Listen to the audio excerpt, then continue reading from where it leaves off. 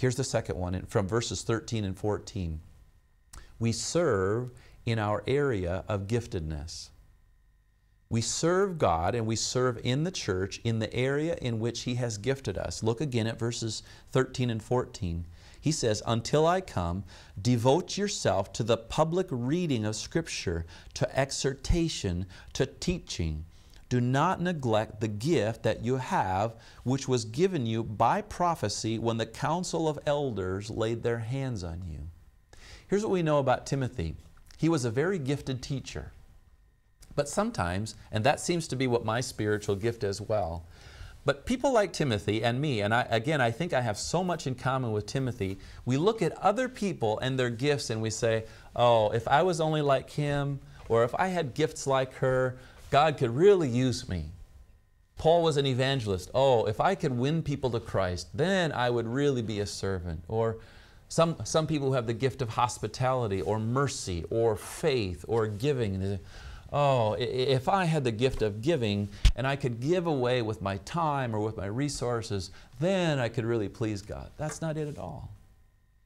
It's very important for us to know and understand how God has gifted us. And Paul is saying to Timothy, Timothy, look, God made you a teacher, so teach. Read the Scriptures, give exhortation, and teach these people. Help them know what they're supposed to believe. There's a place in Scripture where Paul and Timothy had met 13 years earlier, approximately 13 years earlier, and Timothy was already using his gifts then. He's been a teacher for as long as he's been a follower of Christ, probably. I go back in my own life. As I look back, I say, you know, I have always had a heart and a passion to teach. And when I say teach, I mean, I like to take complicated things and explain them in simple terms. The first time that I ever taught Sunday school in our church, I don't know if you have Sunday school here, our children's ministry on Sunday morning. I think I was 13 or 14 years old, and I taught a group of 3 or 4 boys that were in the 3rd and 4th grade. I don't know who saw in me an ability to teach, but they said, Bruce, we'd like you to teach these 3rd and 4th grade boys. They're just 3rd and 4th grade boys would be 7 or 8 or 9 years old, and I loved it. And from the time I was a teenager, through high school and into college and into seminary, into life, I have always had a desire to teach.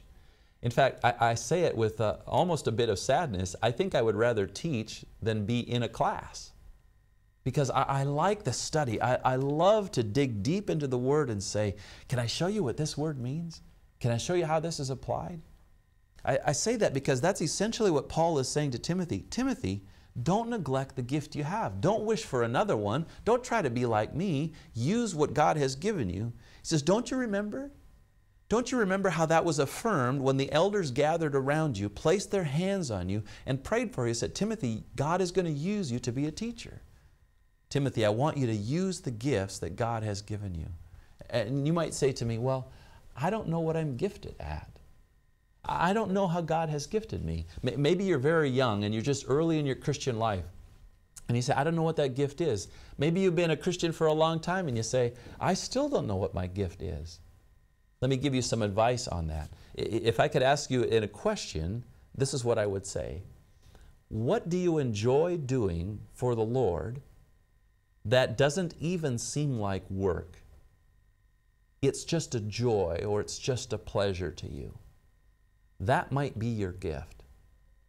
Depending on how you read the Scriptures, the list of gifts ranges anywhere from 18 to 25 different gifts. You can examine the Scriptures on that. In fact, I am aware that they're planning a whole course on spiritual gifts. You might, if you're curious about that, you might want to wait for that future course. But an easy question for you to look in your own heart is, what do I do, what do I enjoy serving the Lord that comes easily for me? For me, it's teaching. It's like breathing for me. Some of you say, well, I enjoy having people in our home. Maybe I have the gift of hospitality. Some of you say, I love to tell people about Jesus Christ. It's like breathing for me. Great. Some of you say, you know, every time I have some money in my pocket and I see a need, I just give money to that or I give my time to that. Your gift might be giving. Some of you say, you know, every time I'm in a group of people and there's a need for a leader, it seems like I'm able to rise up and become the leader of the group. You might have the gift of leadership. Some of you say, you know, every time I'm listening to someone teach, I hear things that the teacher says that are a little bit wrong. Maybe you have the gift of discernment or wisdom. I think that every one of you who are listening to this should have this sense of intrigue to say, I wonder how God has gifted me. So the first thing that you can do is to simply say, what do I do that is almost natural or easy for me? The second thing I would suggest to you is this: ask someone else. Ask a friend, someone who knows you in your Christian journey, and say, you've watched me. Here's a list of gifts that the Bible talks about. Do you see me as being good at any one of those things? And they say, oh, sure I do. I see you as this one or this one or this one. There's a third thing that you can do. Just try things. See, don't worry about finding just one. Start trying things. They say, they're looking for a 4th grade Sunday school teacher. I don't know if I can teach, but I'll try. Or they say, we're having an evangelistic outreach opportunity. I don't know if I have the gift of evangelism, but I'd like to try. Or there's a camping ministry this week, as many of the camps are in session. I don't know if I like working with youth, but I'll try. So my advice to you is just try a whole bunch of different things. I heard a pastor say once, he said their church had tried many things over the years, and he said when we called them programs, and if they didn't work, then we said, oh, that was terrible. We spent time, we spent money, and it was a complete failure. He said, but we learned something. We began to call everything an experiment. When an experiment goes bad, you say, well, I learned from the experiment, let's try something else. That's what I'd like you to do. Experiment. Try it. Just try it. And there's going to be 1 or 2 or maybe 3 things that you say, I love that. That is fun. I could do that all day long. And there's going to be other things where you say, I can't do that if my life depended upon it. To be very honest with you, there are spiritual gift assessments, and I've taken numerous ones over the years. Can I tell you what my bottom ones are, my worst ones? Faith. I am not a man of great faith. I come from a tradition of German stock where you just work hard and you fix all of your own problems. And so it is very difficult for me to trust. Number 2, evangelism. Do I like to teach? Yes. But can I walk up in a conversation and say, hello, young lady, I'd like to tell you about Jesus Christ? I get too scared. I can't do it. I've had opportunities on some of my flights home where somebody's sitting beside me and there's something inside my heart that says, I should say something about Jesus Christ. I go, I can't, I'm too scared. And then all of a sudden, God opens up a conversation. On one of my trips home, from Moscow to Amsterdam a number of years ago, a very beautiful young lady was sitting beside me, and she was reading a magazine, and we began to talk. And we began to talk about the Scriptures, and she was interested. And by the time we landed, I had a chance to share. I gave her my Bible, and we exchanged email addresses so that I could encourage her. It seemed like maybe she was a baby Christian. And so over the years, we have sent each other a couple of messages. But God, even though I'm not gifted in evangelism, God opened a door for me to say things about Him. And it was just marvelous, and it so excited me. So 2 marks so far of being a servant of Jesus Christ. We have integrity, and we serve in our area of giftedness. Now let me give you number 3.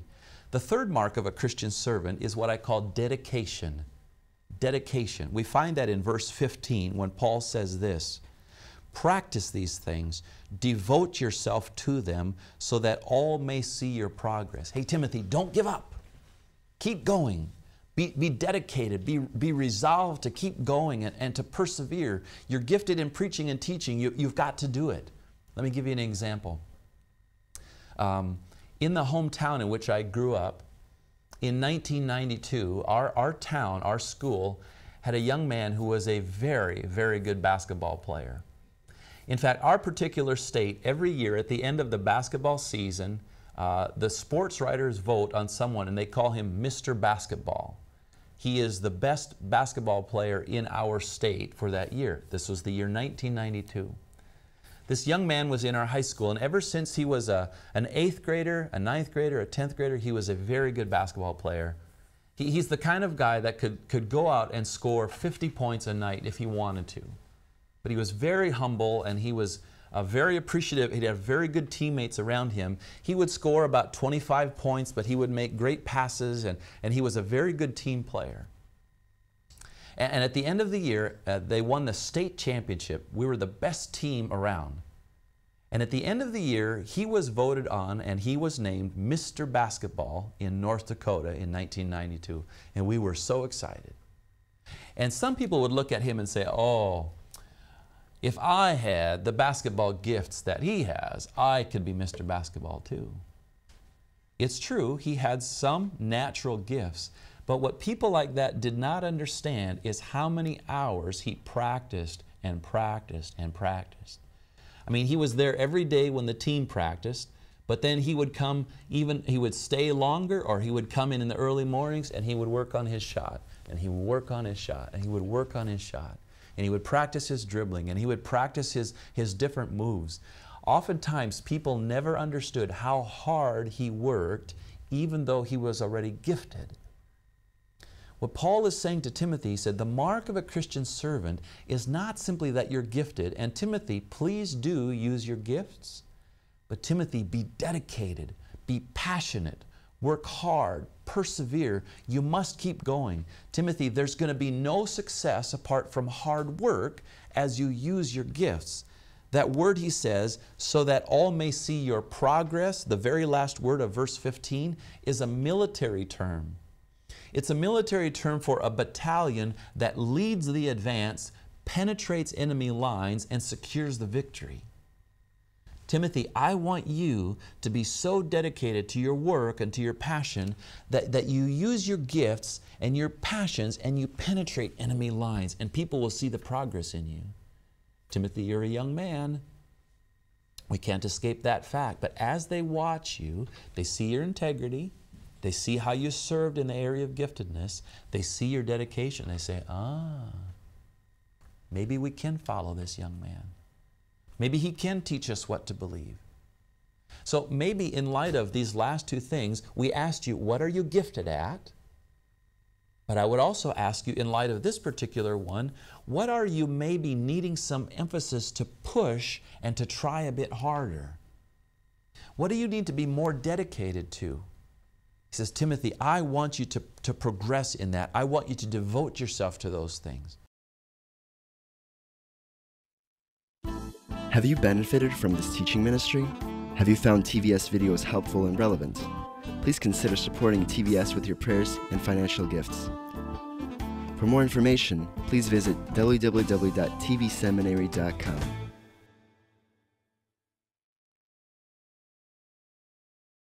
The fourth quality is in verse 16. So we've seen integrity. We've seen serving in your area of giftedness. We have seen dedication. There's one more in verse 16. I call it balance. Balance. This is one of the key verses in this entire letter.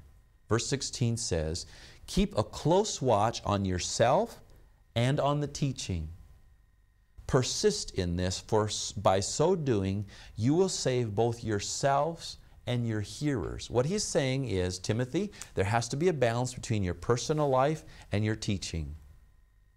You can't have one without the other. You need them both. And you need to keep them in balance. Watch your life, Timothy. How you spend your time. How you take care of your health. How you interact with people. What you do in your free time. What you do in your study time. What you do in your teaching time. Timothy, please. But in addition to watching your life, he says, I also want you to watch your doctrine. Timothy, don't get off the path yourself. Timothy, these false teachers are coming. If they come and they teach things and you begin to say, maybe that's right. Maybe Paul made a mistake. He says, Timothy, watch your doctrine very closely. He says, Timothy, and I would say it this way. One author said it this way. Right doctrine without godly living is of no value. Godly living without right doctrine is impossible. I'd like to repeat that. Right doctrine without godly living is of no value. Godly living without right doctrine is impossible. We need both. Our life and what we believe, or our doctrine, or our teaching, must be compatible with each other. They must work together. So Timothy, the marks of a godly servant, if we take these 10 commands and make them into 4, are, Timothy, please, I want you to have integrity. I want there to be a soundness or a wholeness. Timothy, I want you to serve in your area of giftedness. Try different things, but we already know, Timothy, that you're gifted as a teacher. Third, be dedicated, devote yourself. Serve in the area in which you're passionate, in which God has gifted you. Don't give up. And fourth, he says, Timothy, keep your life and your doctrine in balance. If you overemphasize one over the other, you're going to get out of balance, and then you're not going to be spiritually healthy. You may not be physically healthy, because, Timothy, you are a leader in these churches. You must prepare yourself. In light of those 4 things, is there one of them where you say, you know, that's an area of strength for me, or that's an area of weakness for me? Some of you are young leaders, and maybe you've never served in a church before, and you say, I'm not sure where I fit. These would be great marks for you to pursue, to find out what you're gifted in, to find out what you're passionate about, to find out how God has gifted you. Maybe you need to look at your life and say, my life is out of balance. I love God with all my heart, soul, mind, and strength, but my personal life is a mess. Or the other way, my personal life is great, my family is wonderful, my marriage is okay, but I'm really not sure what I believe anymore. That both of those things need to be held in health. So I would ask you those questions. In what areas is God challenging you to say, to be like Timothy and to be encouraged to go forward? These are the most specific commands about Timothy's personal life in this entire letter. And you can take them for yourself by way of application, just as I take them for me. So with that in mind, we've concluded chapter 4. We're going to take a short break, and when we come back, we're going to find some more instructions, but for different groups of people in the church. And we'll talk about that when we come back. So let's take a short break.